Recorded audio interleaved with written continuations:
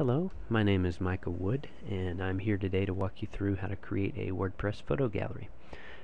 So make sure you're logged in to the back end of WordPress, and what you want to do is go to where you want to insert your photo gallery. So if you want to insert into a page, you're going to click on the page link. If you're going to insert it into a post, you want to click on the post link. So what we'll do is we'll click there, and we'll see a list of posts. I have one. I'm going to click the edit button so I can edit the post. And so the content area here is where we want to click and put our cursor where we want to insert the photo gallery. Right here where it says upload/insert, I'm going to click the first icon to the right, which says add an image. It'll bring up a window, and it'll allow us to upload images from our computer, insert images from a URL, or insert images that are already existing in our media library. Now, you cannot create a gallery from anything that is located at a URL. The URL does not actually associate an image with a particular post or a page. Only uploading from your computer or inserting from the media library will associate those images with your post or page, and only images that are associated with your post or page are going to be able to be used for an image gallery. So the easiest way to do this is to upload images from your computer. If you're using the Flash uploader, you'll be able to upload multiple files at once. Otherwise, you'll have to do it one at a time. So we'll click Select Files, and I'm just going to pick 4 images here and upload those. And as soon as that's done, if you want to make any changes to your images, now is a good time to do it. You can click on Show, and you can see your title. You can change that if you like, and you can change your alternate text. If you change this title right here, it's not going to change the file name, which shows right here. Your file name and your alternate text are big indicators for search engines as to what an image is about. So if you're doing search engine optimization, you want to make sure your keywords show up here in the file name, which you'll need to make sure is named properly before you upload it, and for the alternate text. So if you want to make changes, do so. Otherwise, just come to the bottom here and click on Save All Changes. And so you see we have 4 images accessible for the gallery, and we have a new tab here for a photo gallery. And so the only extra functionality that we've got here now is these little boxes, which allow us to put numbers in for ordering our images, or we can just use the drag and drop functionality and WordPress will number them for us. So as long as we use the menu order here in the gallery settings, it's going to use this order that we've assigned here for the images. Otherwise, we can sort by the title of the image, the date and times that we have uploaded the images, and we can also choose to randomize them so that they load differently every time. We'll stick with the menu order. We can also use the ascending descending options if we want to flip things around. But we're gonna take a look here at the link thumbnails too. So an image gallery is basically a bunch of thumbnails, and when you click on them, you can either be taken to an image file or an attachment page. We're going to go with the attachment page option, and I'll give you an example of what exactly those options mean here in a minute. Gallery columns just indicates how many images you have from left to right in a given row, or how many columns of images you have. So you can have anything from 2 to 9. We're going to stick with 2 here, and then I'm just going to click on Insert a Gallery. Just notice that if you were to make any changes up here and click the Save All Changes button, these changes are independent of the changes you make down here.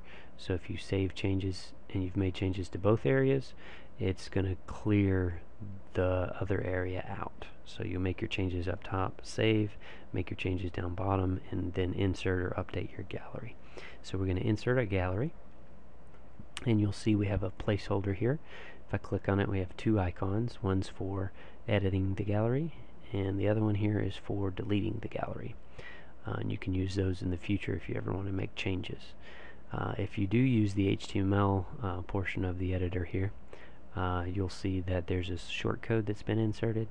If you were to delete that, you'd be deleting your photo gallery, so just be careful not to do that if you're doing the HTML portion here. So we're going to click on update, which will save all these changes to our post. And so I'm going to go to the front end over here. This is what our site looks like before, just using the default WordPress theme. And here's our initial post.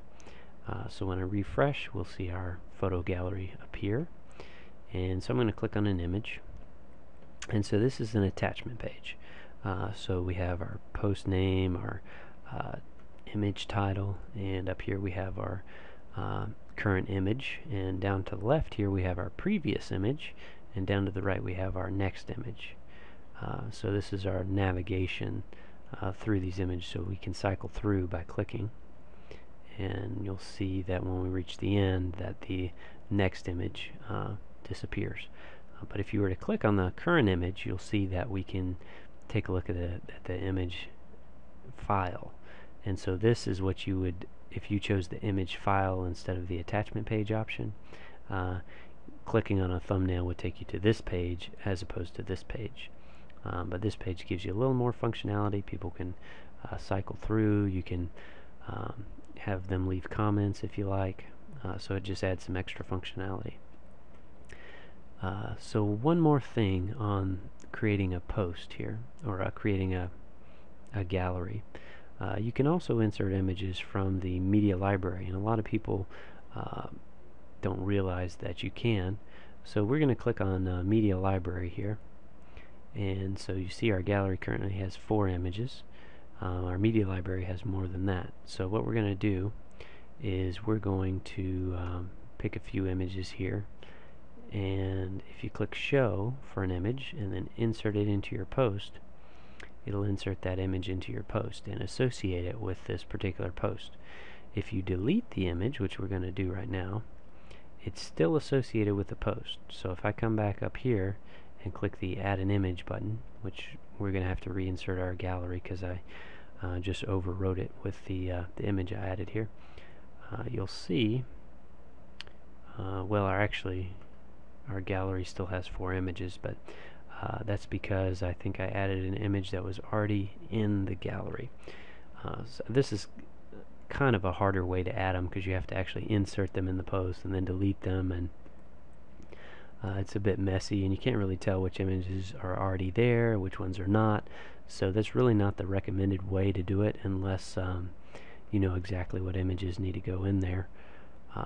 The easier way is if you were to go instead, well, let's go ahead and insert our gallery because we deleted that there. Coming into our gallery tab, just insert the gallery with the attachment page option, and we're going to update so we don't lose that when we leave this page. So we'll come back and just check, make sure, yep, our gallery is still there.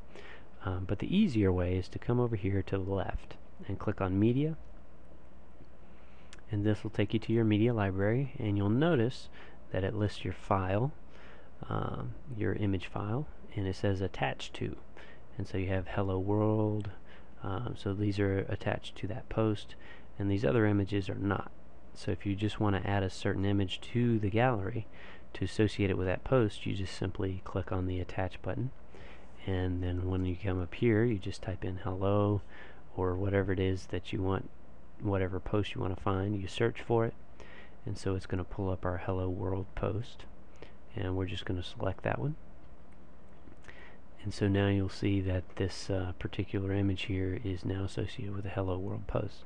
So when I come back here, without ever having made any changes to the post from the post editing page, I refresh, and we're going to gain an image there.